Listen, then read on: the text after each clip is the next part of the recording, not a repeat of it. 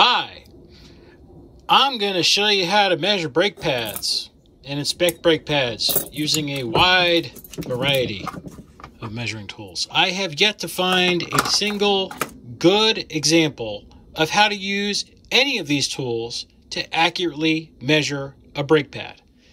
Let's take a look at the individual types of tools that we have. But first, before we even talk about the tools, let's talk about the two measuring systems that we have to use. We have to use standard. And typically, brake manufacturers here in North America, well, we don't like metric. I don't know why. I like metric, but other people don't. And the fact is we measure those in standard units of measurement based off an inch, and we break that inch down into 30 seconds of an inch. So 1 30-second, 2 30-seconds, 3 30-seconds, 4 30-seconds of an inch is how we generally break those down. We also have the metric system, which we measure in millimeters. Okay, so now that we have that out of the way, we understand that some things are metric and some things are standard. That being said, there's a wide variety of tools out there to do our measurements.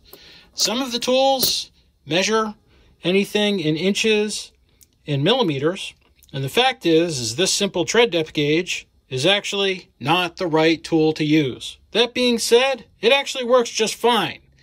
Why do we have to use a special brake measurement gauge? I don't know, so people can sell more tools. I find this to be just fine and accurate, but the fact is I'm a stickler for doing things right, and the fact is this is not considered to be the right tool to use. Next tool we have, this guy. This is actually a brake measurement gauge that is available online. It's considered an official tool. It measures in 30 seconds of an inch, 1 30-second, so 18 30-seconds all the way down to 0 30-seconds. This is actually considered a proper tool for state inspection in the state of Pennsylvania. Yes, it measures tread depth and it measures brake pad depth.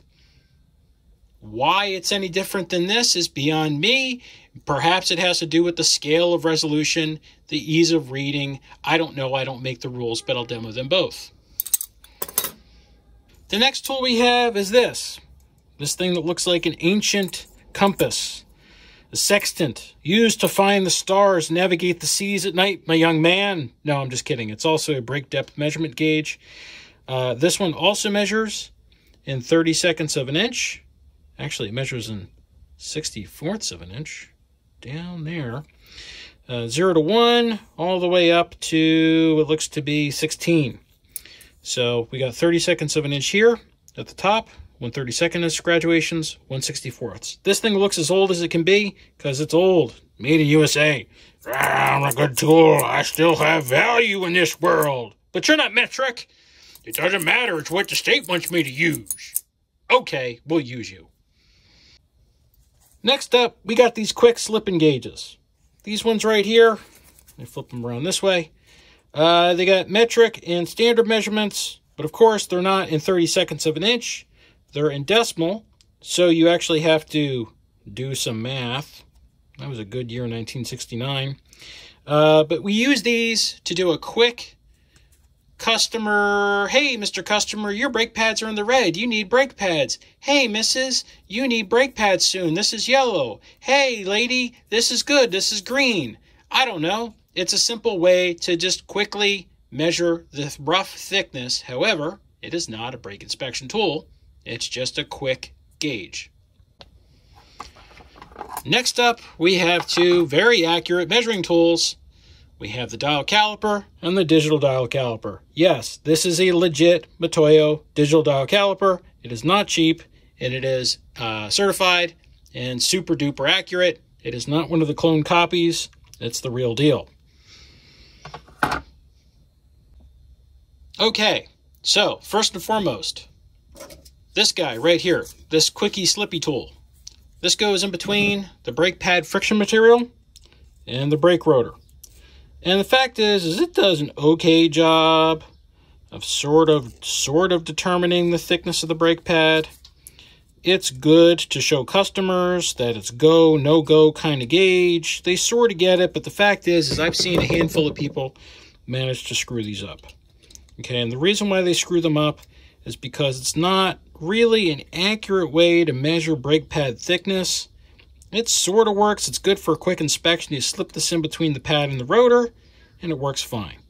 But it's not a brake inspection tool as certified by the state of Pennsylvania, at least as far as I know. So unless somebody wants to tell me different, you're not really supposed to use these. But a lot of people do, and frankly, it's better than nothing. The nice thing is, of course, you can slip this in through the brake pad inspection window and the caliper, get your measurement. But here's the problem. We're actually supposed to remove the pads to inspect them. Why do we remove the pads? Well, because you can't see that this pad's cracked when you just take your little slippy tool here and you're like, oh no, your brakes are in good shape. Look at that. You're in the green. That brake is fine. Oh, look at that. Oh, no, it's not. You're going to die. Okay. Same thing with this, with the old school riveted pads. You can't really see damage very well. Well, you could on this one if you're really astute. But the fact is they want us to take the pads out of the caliper and visually inspect them for any types of damage. Those pads are cracked. They're no good. You need new pads. Oh, but there's plenty of meat on them. Brr, brr, brr. Well, that could be the cause of the noise. I would have never seen that unless I had taken the pads apart. So the fact is to do an accurate brake pad thickness measurement, you'd take the pads out. Yeah, I know. You're like, but I got a tool. Blah, blah, blah, blah, blah. Whatever. That's not how you're supposed to do it. I'm here to tell you how to do it. Okay. So we're going to run a little test here. We're going to write down some numbers here on this pad. Move that out of the way. But we're going to try these different types of measuring tools. And, these two right here, these are kind of, considered the right tools that you're supposed to use. My issue is I've always had an issue with this not reading accurately. Part of it's the way that you zero it out versus this. And, with all of these gauges, even tread depth gauge, when you have this thing on 0, when it's flat, it's on 0. It's there. It's on 0. Yeah, there's some parallax perception there, but it's 0 for the most part, okay? This guy, you push it down against a hard surface. Right there, it's also on 0. Right there, that's flush on the inside, and that little arm is on 0. And this, this right here, you have the scale with 30 of an inch and 64ths graduations. Doesn't do metric, okay? And it has these pinchy pings right there, okay? And the idea is that when this is on 0, okay, when you open this up here, the measurement appears there. And that in theory works pretty well. But let's try it. So here I have a riveted brake pad. Okay, and the way that you're supposed to use this is you're supposed to put this on the rivet. Okay, so it goes through the rivet. And you're supposed to put this on 0. And the idea is that this tool is now on 0. And when I close this, that needle moves with it. Okay, and then I'm supposed to put this back here and I measure the thickness of the pad from the backing plate. But the problem is the rivet is actually below the backing plate of the pad. And so this reads 8/32 of an inch. Okay, and just to, if I put this back in the hole right here, okay, there we go. It's back on 0. Now, the other way that you can use this tool is you can measure the backing plate. So you put the backing plate on, you put it on 0, right? And then you measure the thickness of the overall pad like that. It measures 8. So the fact is this tool, is saying it's 8/32 of the pad thickness, which is right, according to that tool. So write that down. Okay, so that was 8/32 of an inch for pad thickness. And if I take this guy and I measure this to here, okay, put that on there. What have I got? There's 30 seconds. There's 8/32. It's right there on the line. So it's also 8/32. Now, if I put this inside and I measure to the rivet, look at that. It's a little different. I push this down, and now, instead of 8 30-seconds, it is reading closer to somewhere between 5 and 6. 5 and 6 30-seconds of an inch. Now that, to me, is a more realistic measurement because that's going to go down to the rivet. That's really the base of my pad, not the backing plate. So my issue with that tool is that it never reads right. Because the real number is like somewhere between 5 and 6. So if I take this right here, okay, and I measure this, and if I do it the wrong way, if I go here, okay, and I measure the thickness there, and I look at it here, what do I got? I have 8. Okay, it's 8 30-seconds. I measure it into the rivet hole, into the rivet. I have 5. So to measure this in the rivet hole is the way to do it. And again, if I set this up, the problem is that it is recessed. It is not flush with the backing plate. So if you measure the pad, set this on 0, and then I measure the thickness of the pad. It's close enough. It's about 8. It's a little bit off. Not too far gone. There, measure the thickness of the plate. It's 8. So the problem is this is measuring the overall thickness, not the actual thickness. I don't like this tool when you use it that way. It's important that when you measure, you do measure within the rivet hole, push down to get your measurement, because that's really the bottom. That's the bottom of the pad, not the backing plate, right? Okay, so now that we have that out of the way, this tool, frankly, I think it's kind of a waste. It's not really good for riveted pads. It's not accurate. Okay. Another way that we can measure, it's old school. Okay, I can zero this guy out. Take that back. I can put that in the tail right there and push down, flush against the surface. And I have 182 thousandths of an inch. Okay, and if we want to go super nerdy, turn on the super nerd here, open it, close it, zero it out, put it in the tail, give it a quick slide, measure the depth, and couple thou off there, but not a big jumping up and down. So in terms of accuracy, this guy, the State Inspection Tool number 1, the pinch style, it's junk. It's so far off. The rest of these are so close. I don't even want to say that this is a good tool to use for a riveted pad. It's just not good. Okay. The State tool, this one right here, the one that they actually want us to use, is accurate.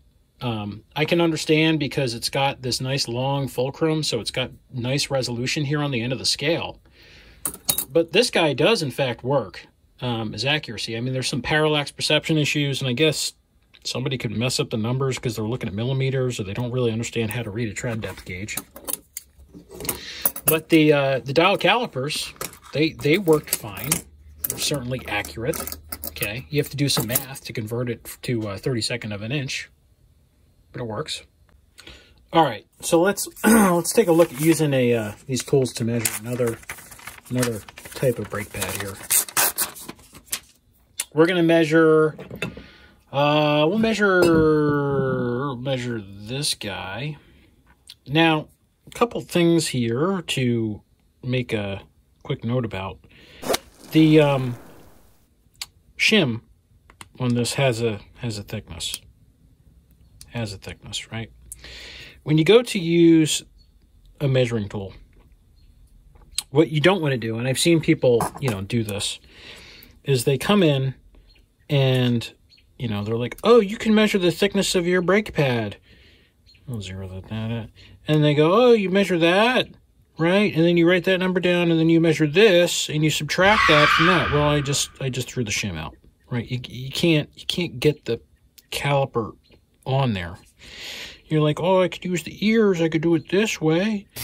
Yeah, you could, but that's not really super accurate. I'm going to guess it works, but what are you going to do? Anyway, so I'm not crazy about that. What you can do is, in my book, is you could use the tail, right?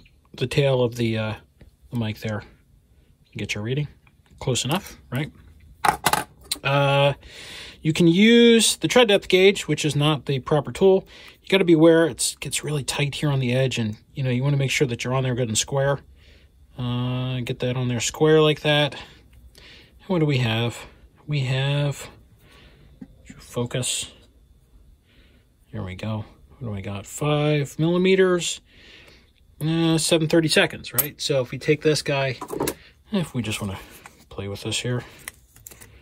530 seconds. 530 seconds. See, that was 5 mil. Put that up there. A little bit of taper. Yeah, right there is pretty good. About 5 mil. So again, these are not my favorite. These are cheapy plastic ones. They work, but not really an accurate state tool. Neither's this. Neither are the mics. But Pinchy guy, old Pinchy, old Pinchy. All right. Take old Pinchy here. Put Pinchy right there on the backing plate. And this, again, this is where this tool, in my opinion, kind of sucks, right? You'd set it to 0. And now when I go to measure the thickness of the pad, the problem is I'm on that shim. And this guy is, almost 0.08 of an inch. Really, I want to be here, not against the shim. So you got to be careful about that. And look at that. Now it's at almost 6.5. So 630 seconds of an inch is that guy right there. All right. But you got to be careful. This one's easy to mess up. This one, this is what the state wants you to use. Put that on there flat.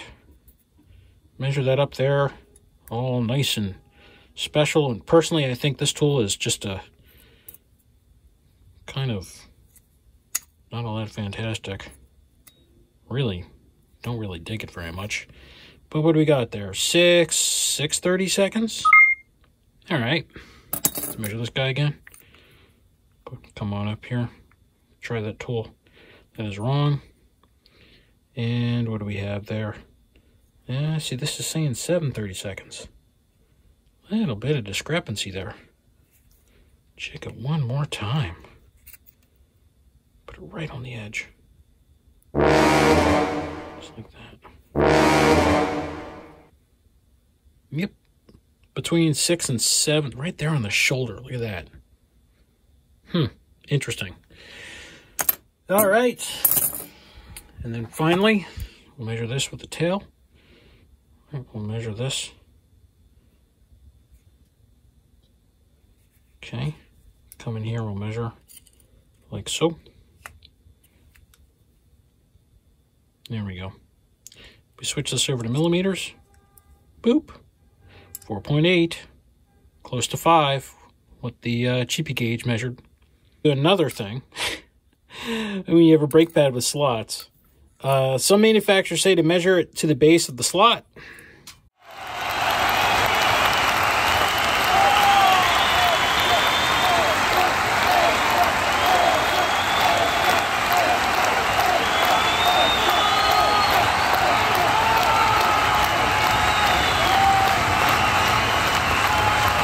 Right there, we got 630 seconds. And then other manufacturers say to measure it at the edge of the pad. Now this one, you can't really sit it flat.